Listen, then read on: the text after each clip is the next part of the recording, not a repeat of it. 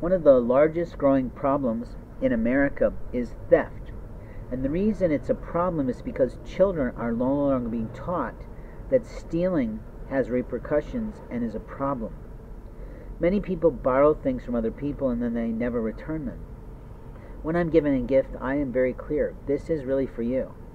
And if I find that someone likes something in my home, I might do what the Japanese do.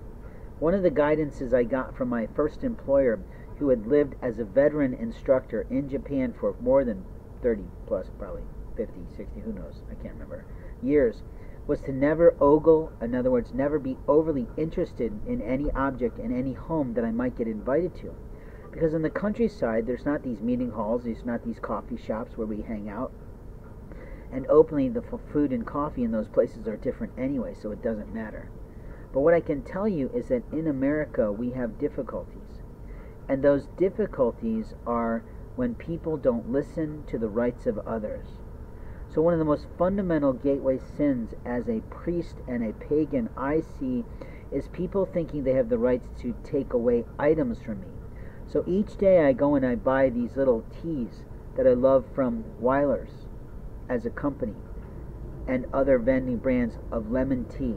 And what I discover the next day is that someone has actually put their hands through my bags and taken them from me, leaving me with nothing. The other day I bought about 6 boxes, which would have been about 36 available items that were way on sale over at the Ruler store. And by the next day, half of them were gone.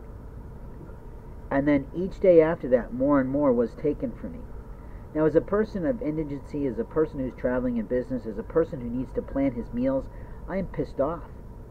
Because each day that I buy food for myself out of the money and the stipends that I receive for myself for my mission, I expect to find that food still in my bag, so when I go to take that meal, I'm expecting it to be there. But right now I'm not finding property and possessions that belong to me. Things that are being held by me so other people don't get harmed in the world, but also things that belong to me and my future girl. You see, I have the right to have my bags without someone putting their paws in them, their hands in them. We say paws because only an animal steals food. Because the animal doesn't have a conscience about morals or ethics. And when an animal is hungry, they look for food. So you might see crows going through bags that blacks and others have dropped on the ground because they were too lazy to walk 20 feet to the trash.